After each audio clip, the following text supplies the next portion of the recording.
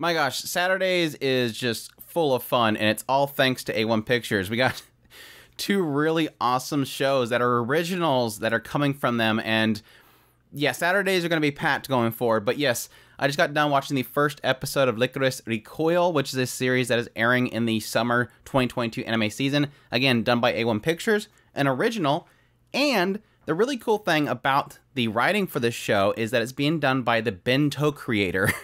So you know you got some good writing behind that, because I've heard nothing but good things from people about Bento. But anyways, this is my thoughts on the first episode of Lycoris Recoil, so let's jump right into it. Yeah, the PVs weren't gonna fool me. Well, thankfully, because I checked out the synopsis for this series during our preview, and I had a little bit of a hint there of like, what the heck are they talking about here? Cute girls, cafe, and then, oh yeah, by the way, there's some this espionage stuff going on in the background, and I'm like, okay, what's going on here? So yeah, sure enough, when I started watching this show, quickly got super violent, and I'm like, okay, I'm on board. Wait, I am a huge fan of gunslinger girls and anything like cute girls guns. So when I seen the opening of this show, I'm like, okay, yeah, I'm on board. Like, it was so weird too, bizarre. It's basically showing people like doing their daily lives in Japan, and just like randomly some person opens a bag and you can see a bomb in there, and then somebody just comes by and goes pew pew. It was like, what the heck are we like? No, let me be clear.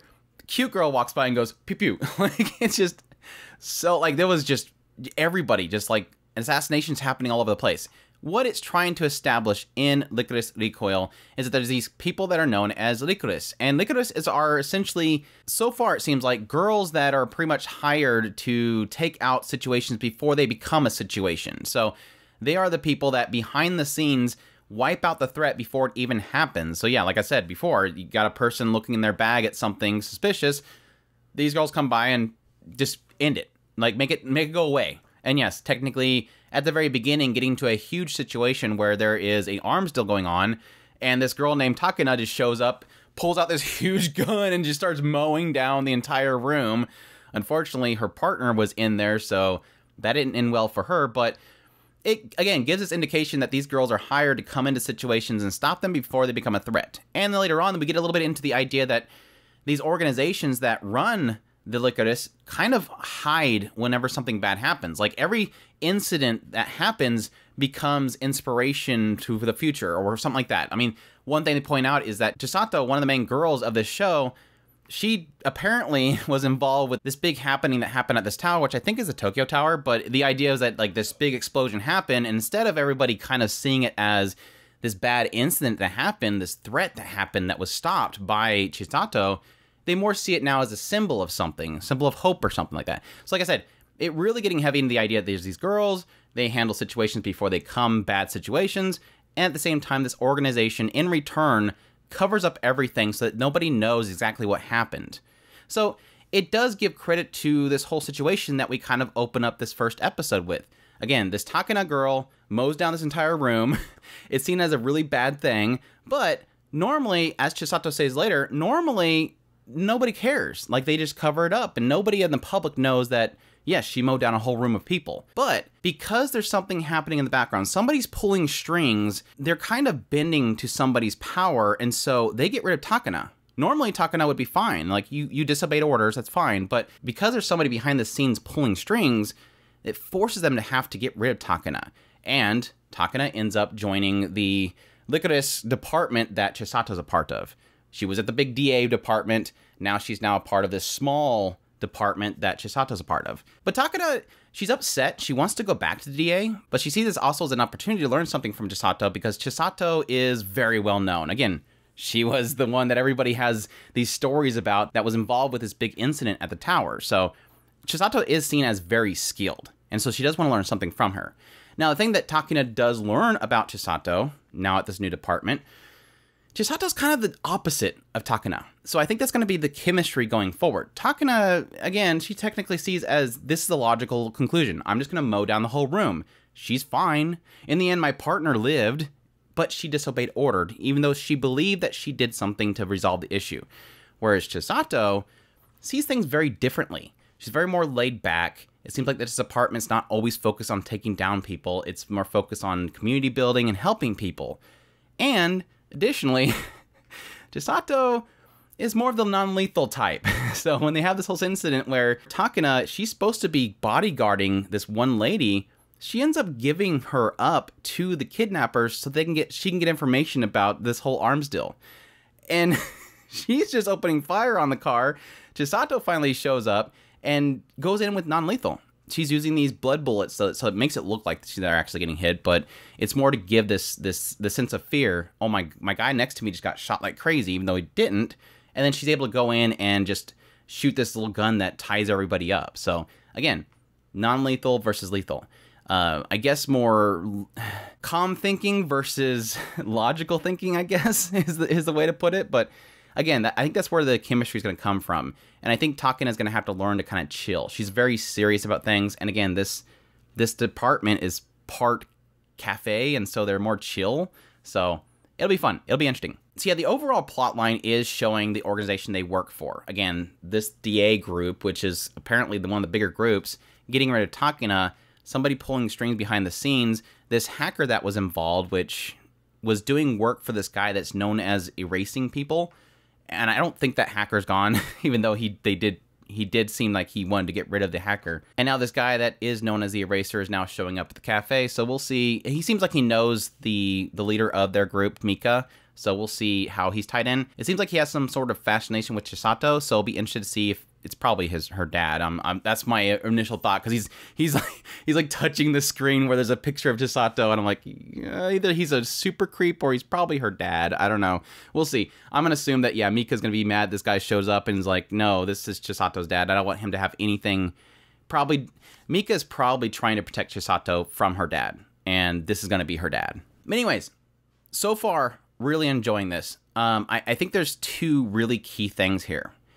Visually looks fantastic. Again, we have two huge, amazing shows from A1 Pictures that are originals on the same day. So I hope one of these two shows is already done, because I really don't want Engage Kiss or Lycoris to turn out to fumble. I hope they get, again, one is done or they keep up this quality, because both these shows are great.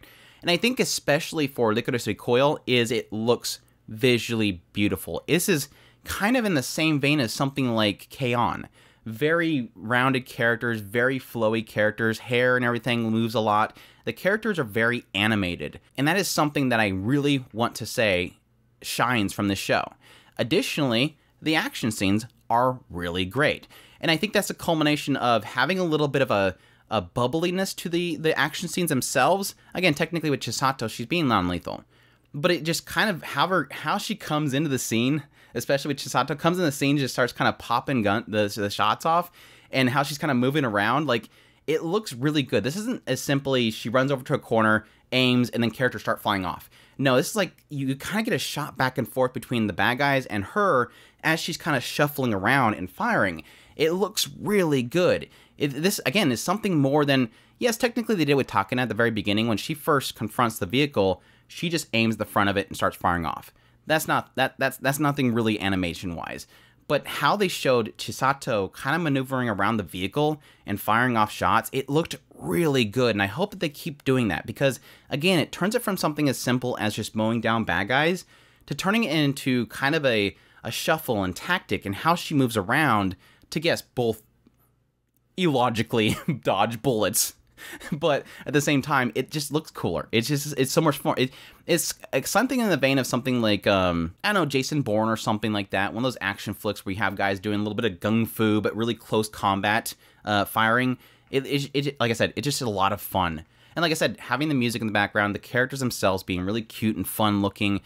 It's really bad to say they're in a violent show, but it has violence in the show. Don't get me wrong. It's just, it's doing it so well.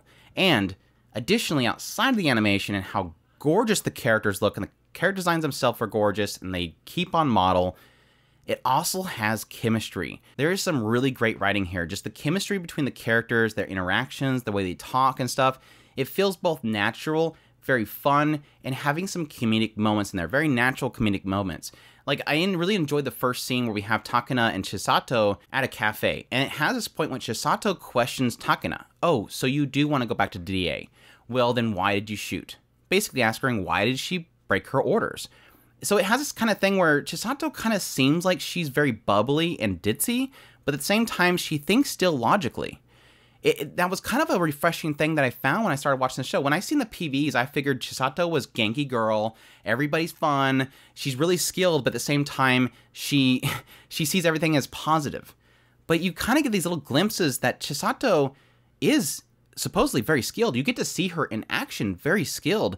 But additionally, she is a logical thinker. She's not just a ditzy girl that's really skilled. She actually does think about things. She's not airheaded, and she does things for a reason. And additionally, when she presses Takina, she's actually legitimately asking, well, why did you break those orders? And she kind of corrects herself, like she's not trying to criticize Takina, but she wants to know. And of course, that reveals that Takina at that time believed that she was thinking logically. But this is, of course, trying to uncover the idea of, well, normally they just cover that up and you move on. Why are they focused on you, Takina? Why did you get transferred? Something is happening. Something behind the scenes is being pulled. Anyways, I gushed enough about this show so far.